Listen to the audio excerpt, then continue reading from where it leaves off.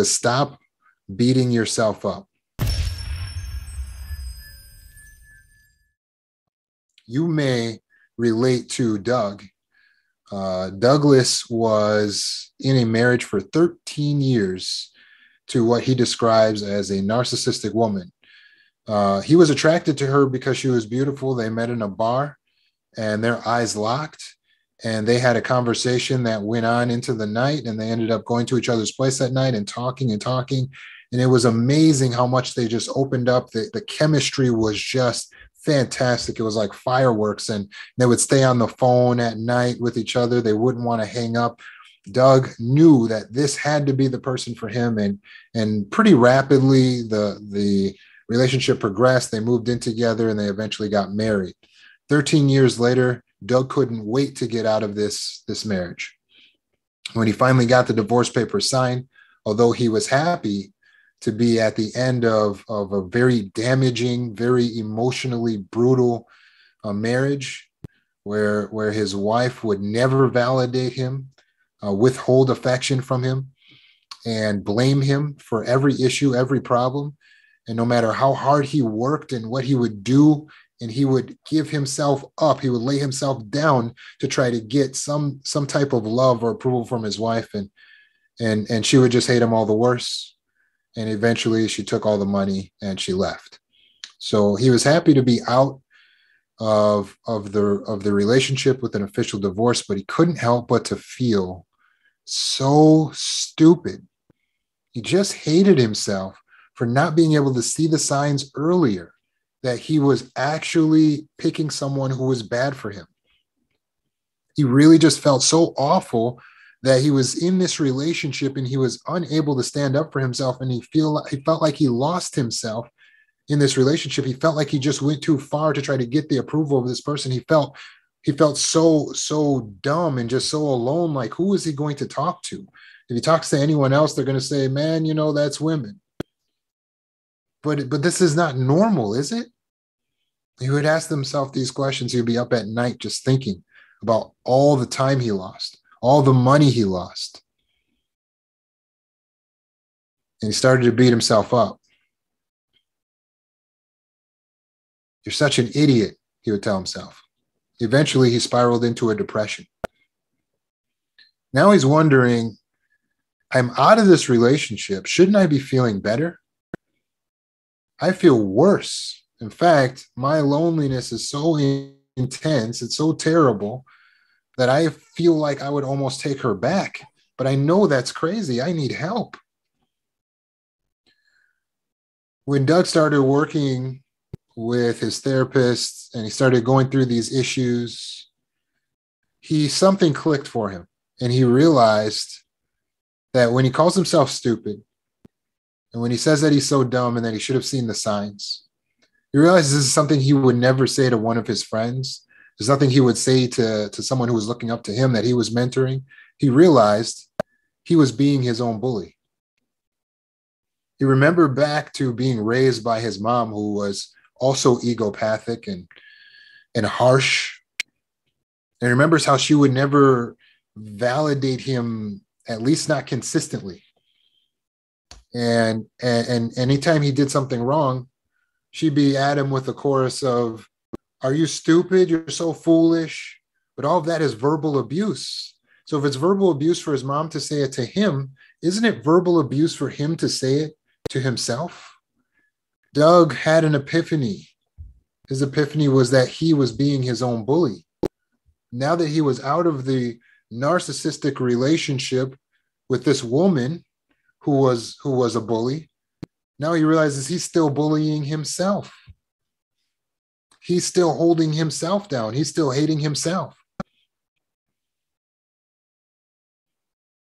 And so he realized that maybe if I stop bullying myself, I might start to feel better. For those who are just joining us, we're talking about the subject of self-forgiveness, entitled "Stop Beating Yourself Up." Doug realized that's what he was doing. He was beating himself up, and to what avail? It just made him feel worse. Many people step into my office, say that they feel bad for the things that they've done, the mistakes that they've made, and they carry so much shame on their back as a result. Do you feel like that?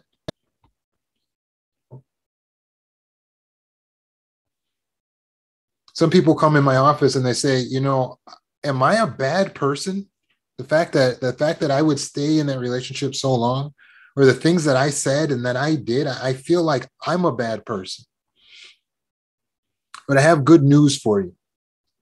Bad people don't feel remorse about being a bad person. If you're asking yourself, am I a bad person, and you're feeling a sense of remorse about being a bad person, then you're not a bad person. Good people do things wrong. Good people make mistakes.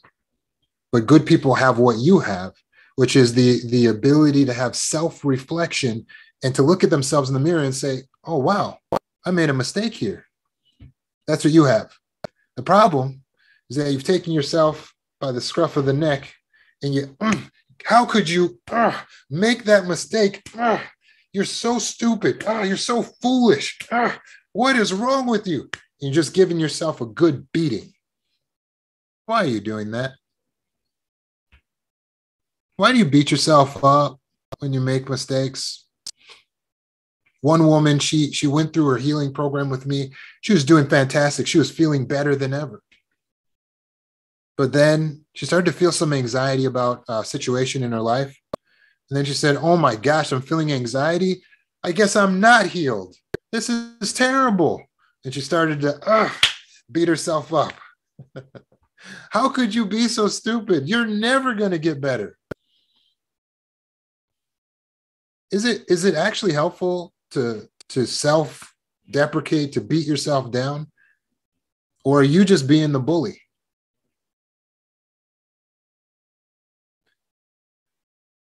The reason why we may think that it's effective to be hard on ourselves might go back to the parenting. We look back at the way our parents talk to us.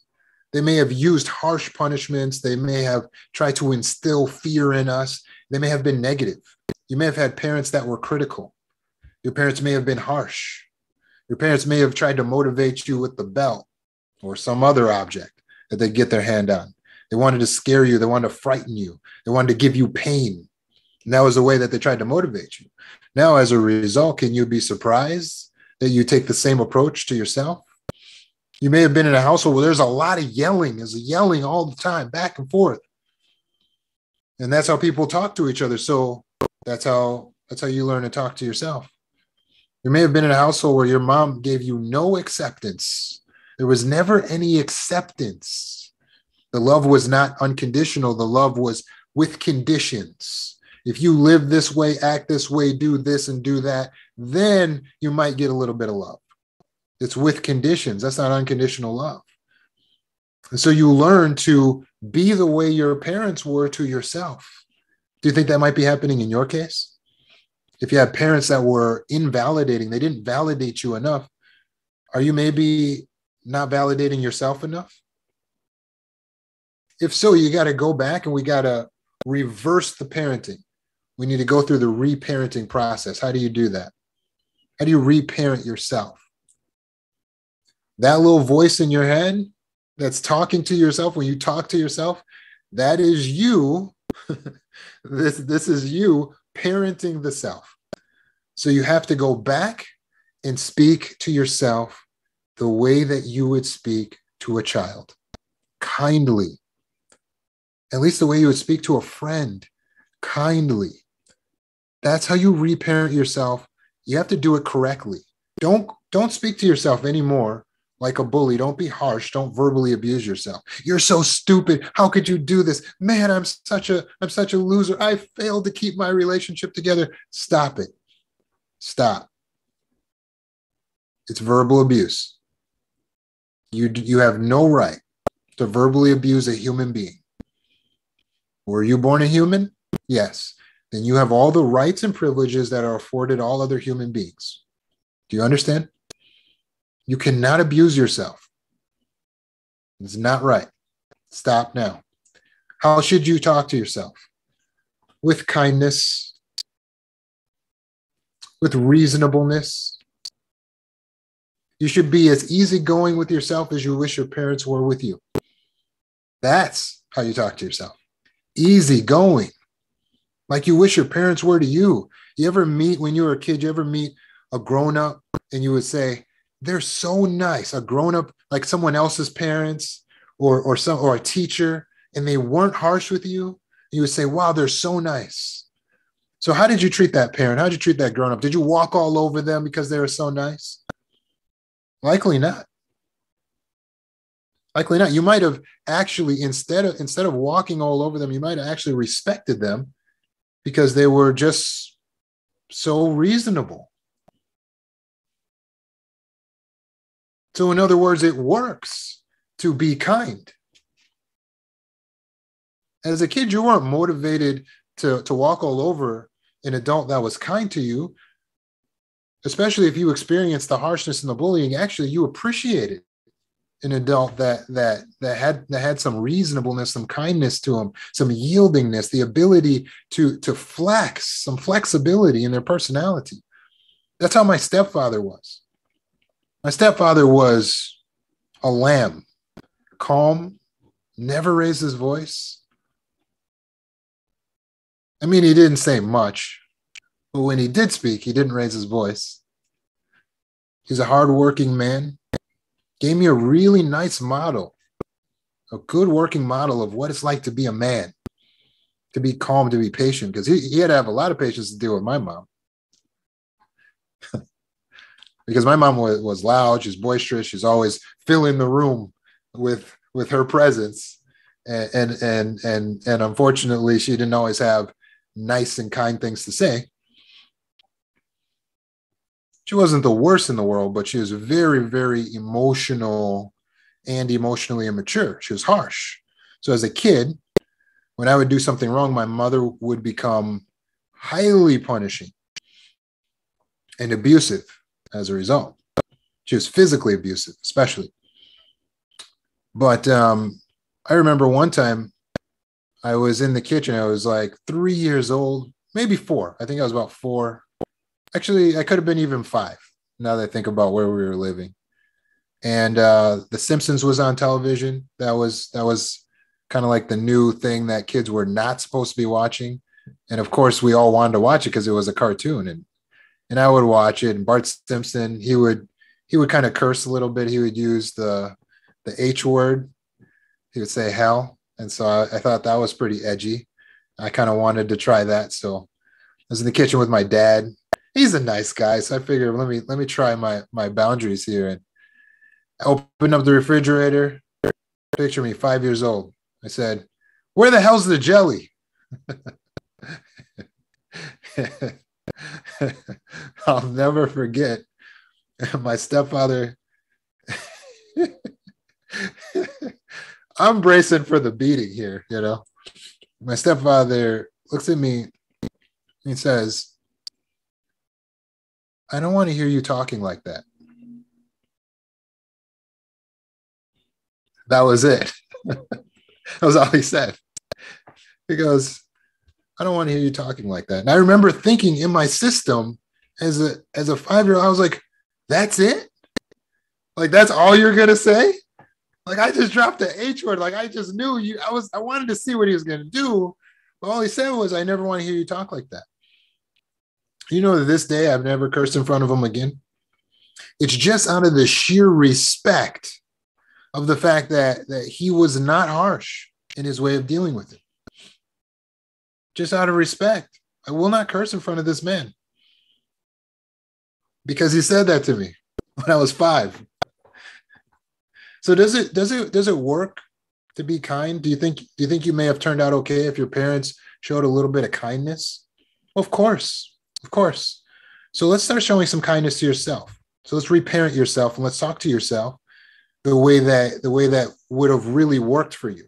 Okay? Let's give yourself that forgiveness. So you do something wrong, you're going to make mistakes. So get rid of the perfectionist mindset. Like, I can never make a mistake. Stop. You're going to make mistakes. So when you make the mistake every day, just say to yourself, Hmm, I don't want to do that the way a kind parent would.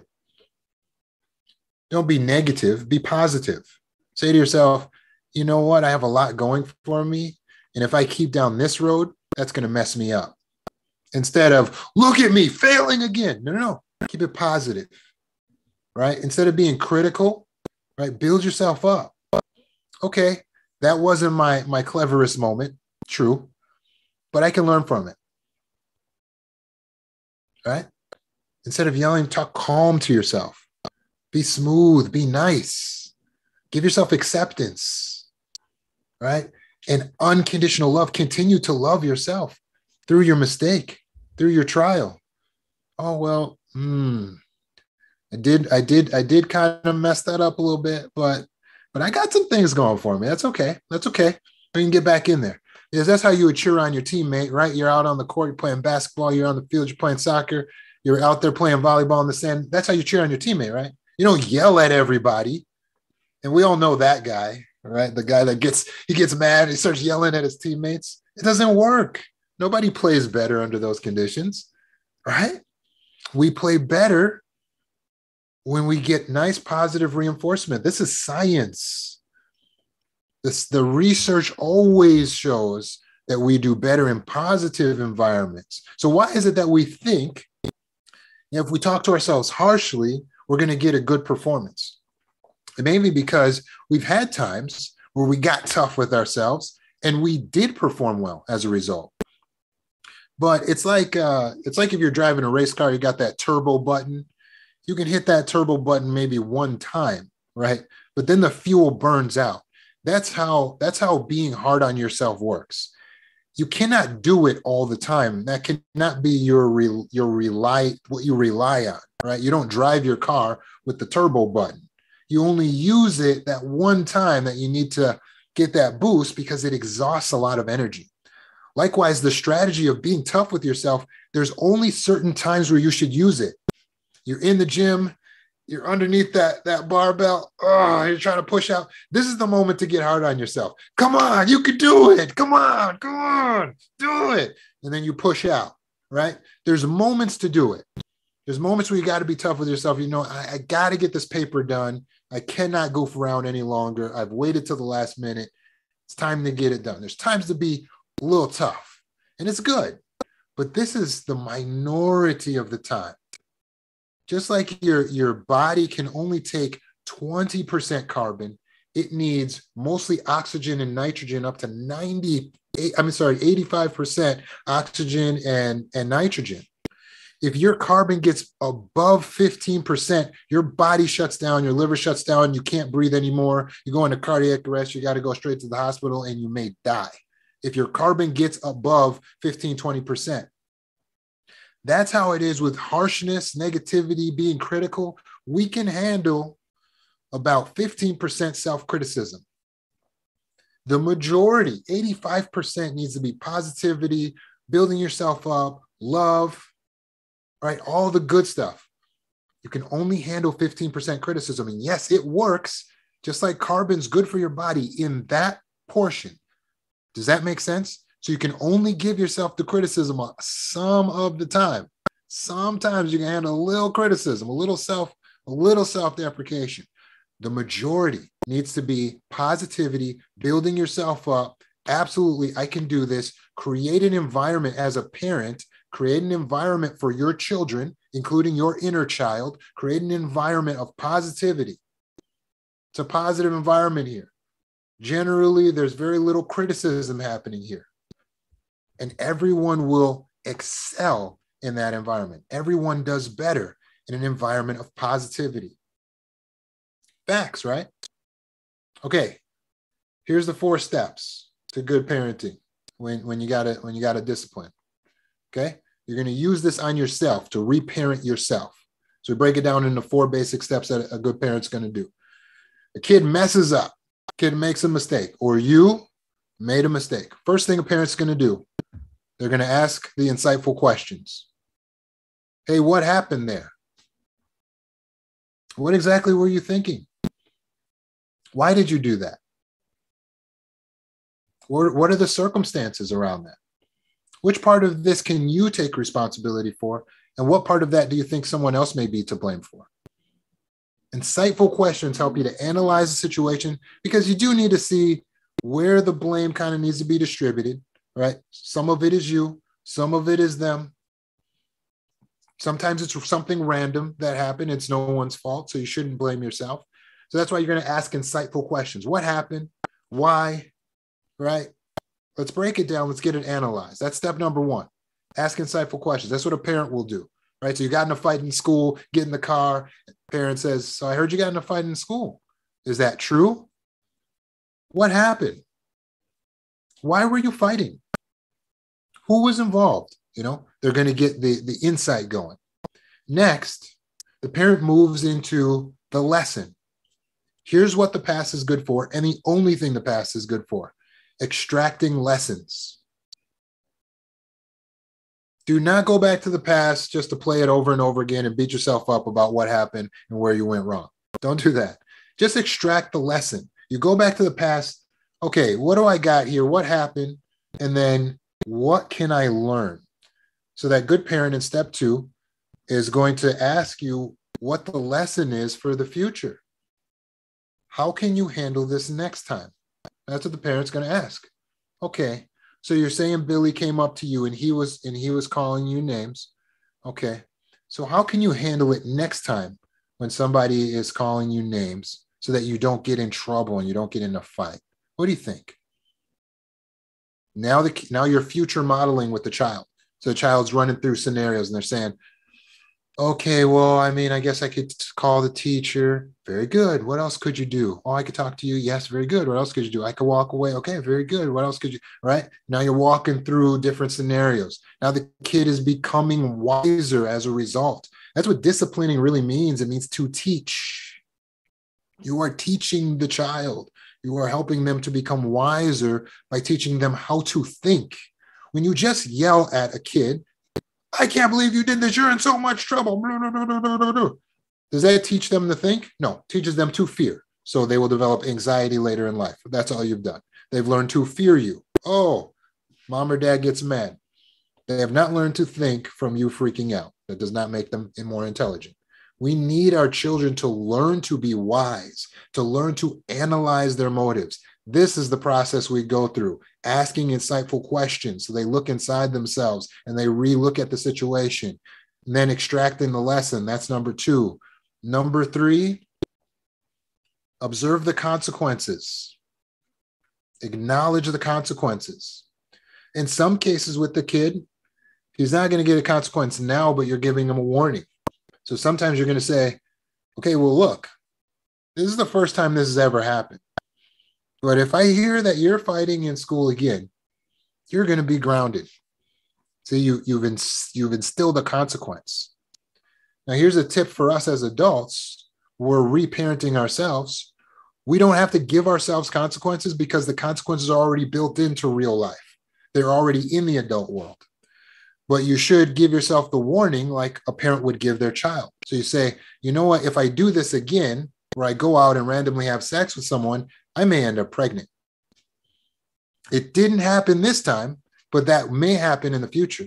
If I give someone my trust like that again, I could end up getting hurt, getting robbed. I could end up losing my money, my belongings. I could end up getting into a relationship that's not healthy. Tell yourself what the consequences are, even if you didn't get the consequences this time. You got to review the consequences. If you got the consequences, just observe the consequences. Well, I did get pregnant.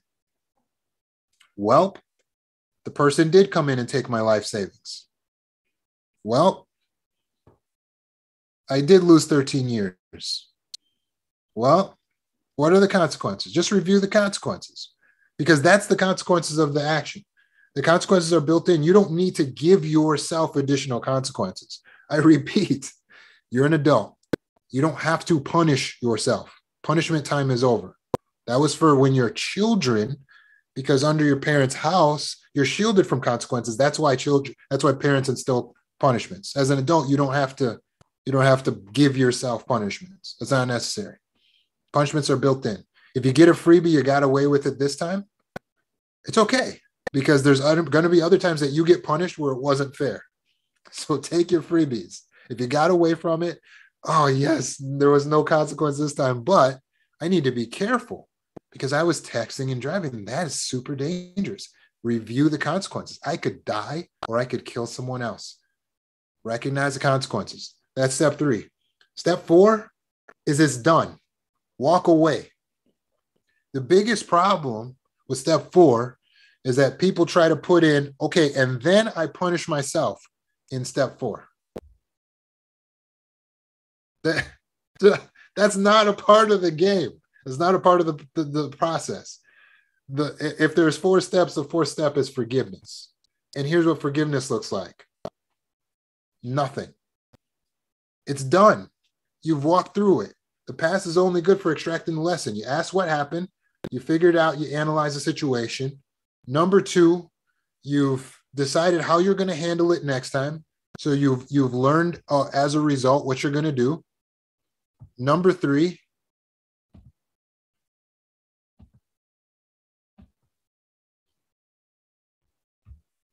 you review the consequences.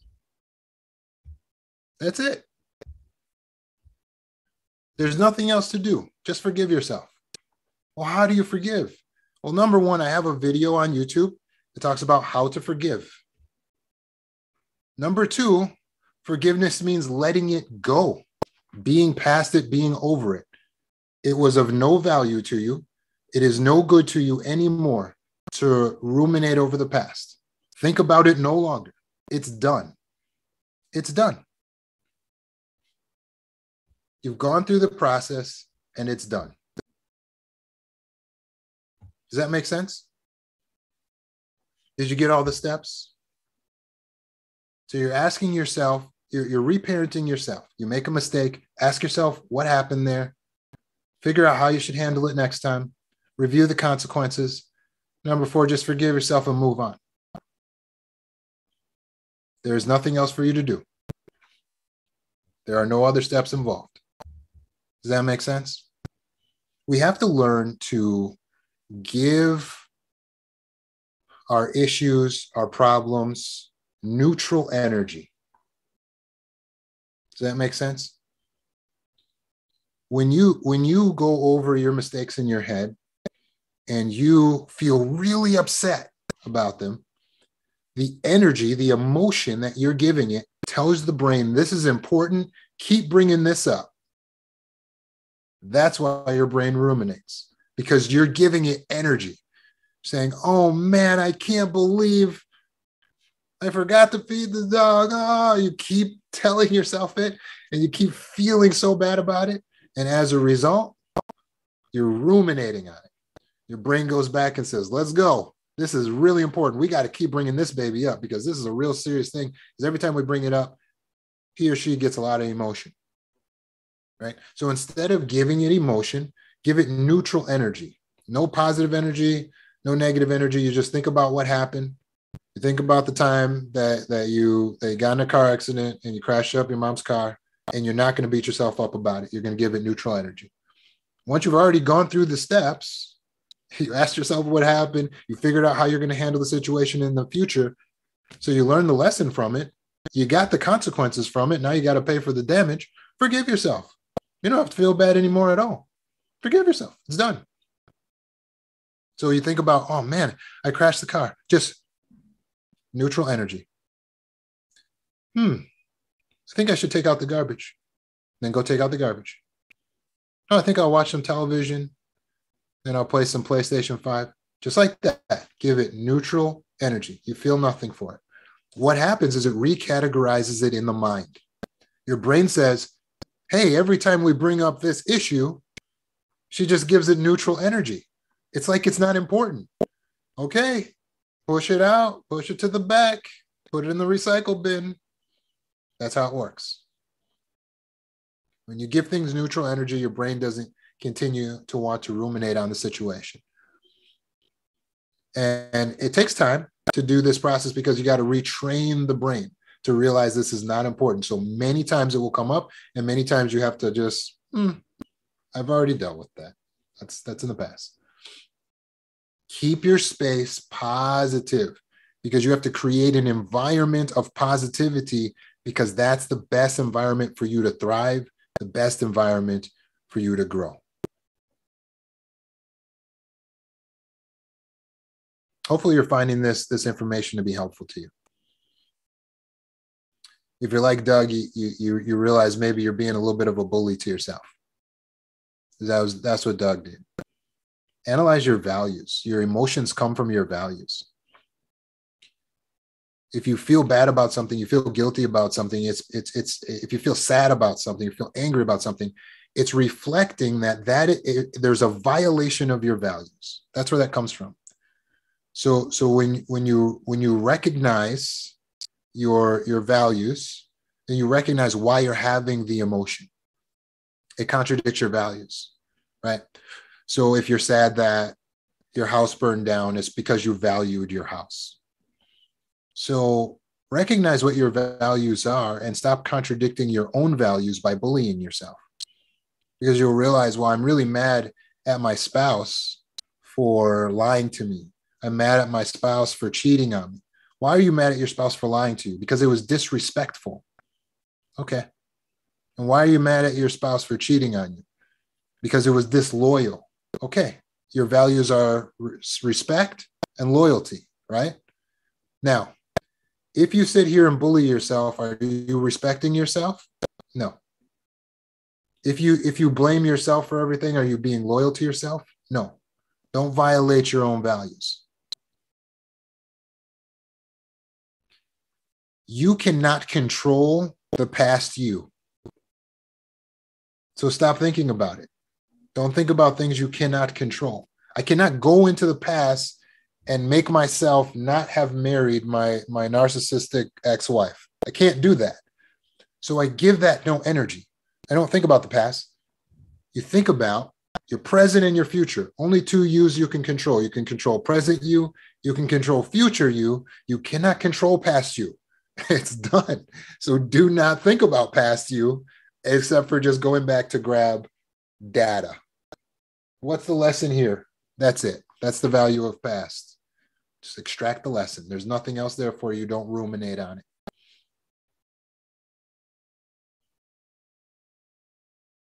So there's a method we can use. It's called the JOT method. You can learn about the JOT method on the YouTube videos.